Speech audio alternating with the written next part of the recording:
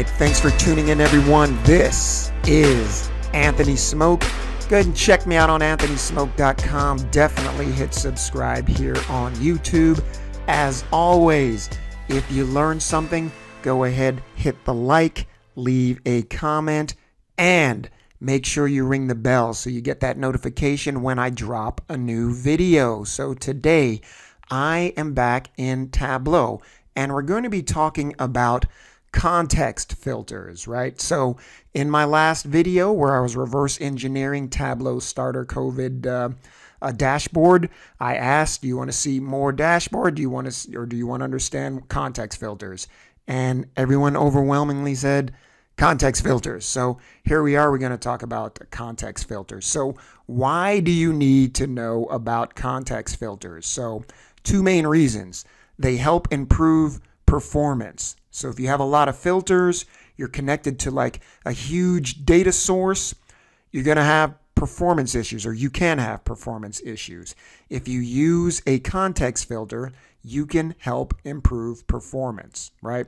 And another reason you'd want to use context filters is if you're doing a top-in analysis. Sometimes you need to apply a filter to your top-in analysis, and you need to put a context filter in place to give you the correct results. So we'll show you that as well. So before we get into this, you know I got to get my humble brag / shared success. So this is what, September of 2020, and this is on Tableau Public. We have featured authors, right?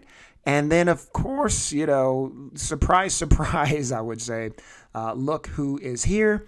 And again, I always thank you. I call this shared success, because if you aren't watching my videos, then no one knows what I'm doing or saying, right?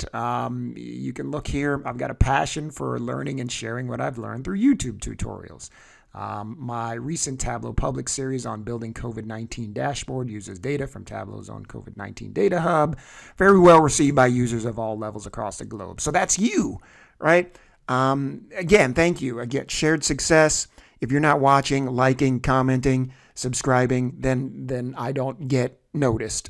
So thank you, thank you, thank you. I always thank my subscribers. So enough of that. Let's get back into here. Let's talk about the Tableau filter order of operations, if you will. So if you look here, you'll see that extract filters and data source filters are at the top, right? So an extract filter is, let's say you're connected to a data source with 1 million rows in it, and you don't need to be analyzing, or you don't need to analyze 1 million rows. So you can create an extract filter, right? That narrows it down to, let's say, 100,000 rows, and that's a little bit more manageable, right? So you've gotten rid of 900,000 rows, right? If they're not in the file, physical extract file, you can't analyze them. So that's really the top dog filter right there. So you got an extract filter. So now, once you've created an extract, you can put a data source filter on that extract. So let's say you've got, you know, the 100,000 rows in your extract, but you know, you want to filter it down a little further. I only care about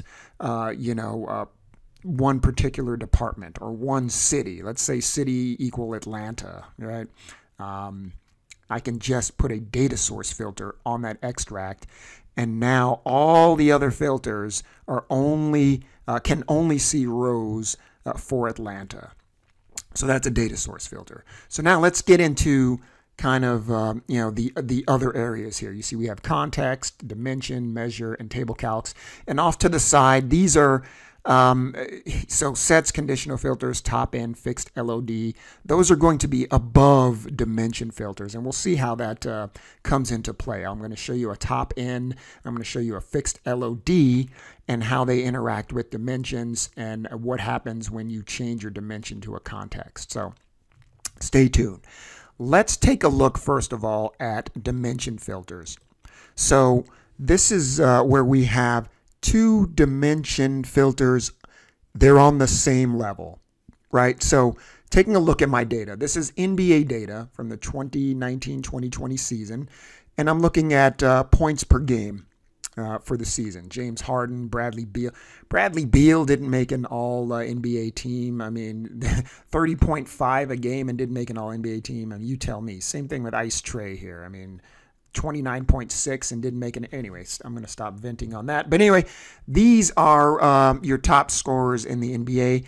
And so let's say we were to put two filters on here, conference and position, right? Let's see how they work. They're at the same level on the order of operations, right?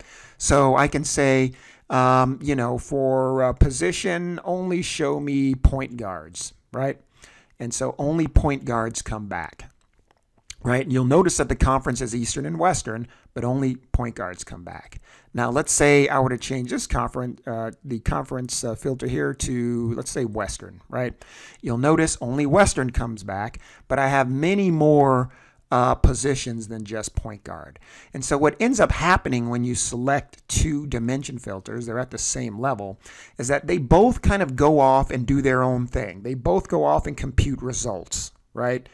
Independent of what the other filter's doing. They both go off, they compute their results. So this filter said, hey, I'm going to return all Western rows, right? Makes sense.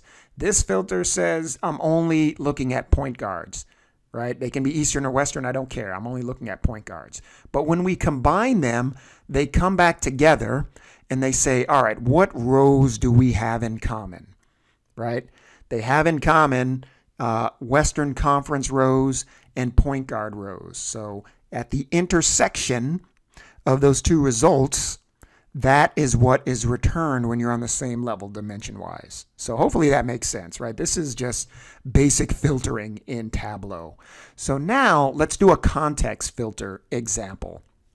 If we look at the order of operations, I'm going to put a top-in filter here with the dimension filter. So let's say I want to look at the top 15 NBA scorers, right? So this is kind of pretty much everyone, but I want to limit this to the top 15. So I'm going to look at the player names. I'm going to put a filter on here, right? There's going to be a top.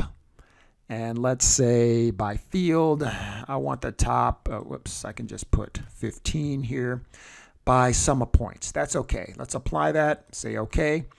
There we go. I'm just going to go entire view here. So you'll notice these are the top 15 scorers in this set. Now, what if I said I want to know the top 15 scorers only in the Western Conference, right? So I have 15 marks here. You can see that. I've got 15 rows. What if I want to see the top 15 in the Western Conference, right? Right, you got LeBron down here putting in some work. Ice Trey representing ATL. How would I do that? Well, you would think normally, okay, I'm going to put the conference on here and just show me Western. This will give me the top 15 in the Western Conference. And you'll notice that it does not give you the top 15 in the Western Conference. You'll see that there are 10 marks, not 15, right? And you'll notice there's a lot of top scorers in the Western Conference, the best conference, you would say, right? But in any event, where are my other five, scorers in the Western Conference? Well, let's take a look and see what's happening. If you look, you'll notice that top N is slightly above dimension, right? So what's happening is the top 15 are being calculated first, right?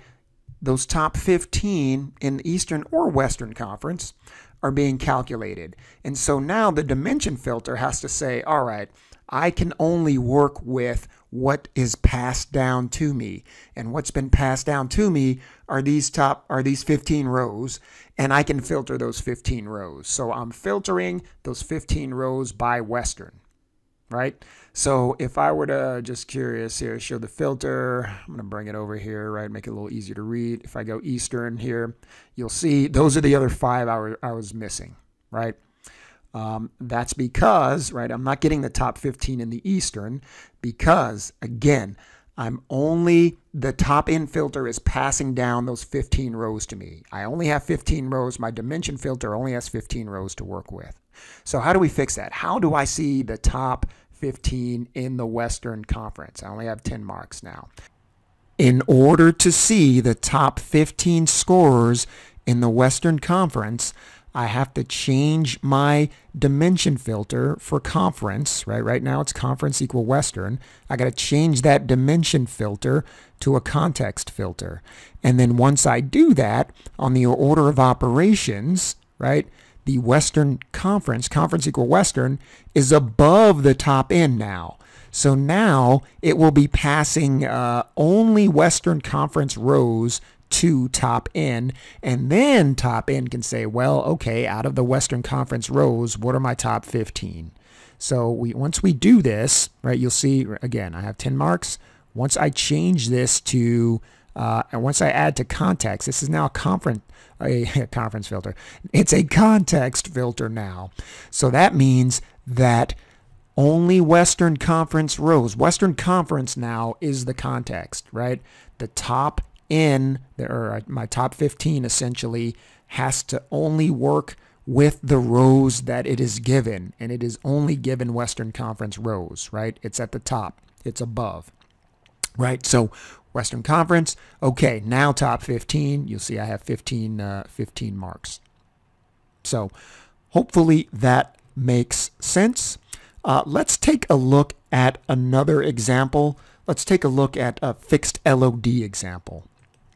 So I've got, and this is Sample Superstore. I've got like 2 data sources in here. One connected to Sample Superstore, right? Default database comes with Tableau. So I'm filtered by a customer, and this is a fixed LOD calculation, right? I want to know the maximum order date for this customer, right? So, well, no. Yes, that's right. The maximum order date for this customer. So if I were to take off, watch this. Let's clear the filter. You'll see, yeah, so it's for that customer. You see each customer has its own different max order date, right? So I'm going to hit Control Z, and we'll see the max order date for this customer is 11/20/2019. That's right. Okay, so now what if I were to put in a category? Category. Let's throw technology in here. You'll see technology, the max order date is 9/20, right? Let's put category in here, and let's say I want to see, again, only technology. Let's apply that. You'll notice my max order date is still 11/20. It doesn't care about, that I put a dimension filter on technology. Even though we can see the order date is 9/20 here, it doesn't care that I've got this max order date. Doesn't care. Why? Because it's higher up in the hierarchy, right? You'll notice here that fixed LOD is above dimension filters. So the fixed LOD looks and says, all right, what is the max order date for this customer? It is 11/20. Okay, that's great. And then the dimension filter comes in and filters to category, and it shows all these order dates, but it has no effect. My point is, it has no effects. This dimension filter has no effect on what's going on here. Now watch what happens when I change this to or when I add it to context, change it to a context filter. Oops, not customer name. Let's remove that from the context. Watch what happens when I add category to the context. So now what I've done is I've said, okay, I'm only looking at technology rows, right? I'm only passing technology rows to the fixed LOD. So this max order date has no choice but to say, okay, for this customer, you wanna see the technology rows that it is 9/20.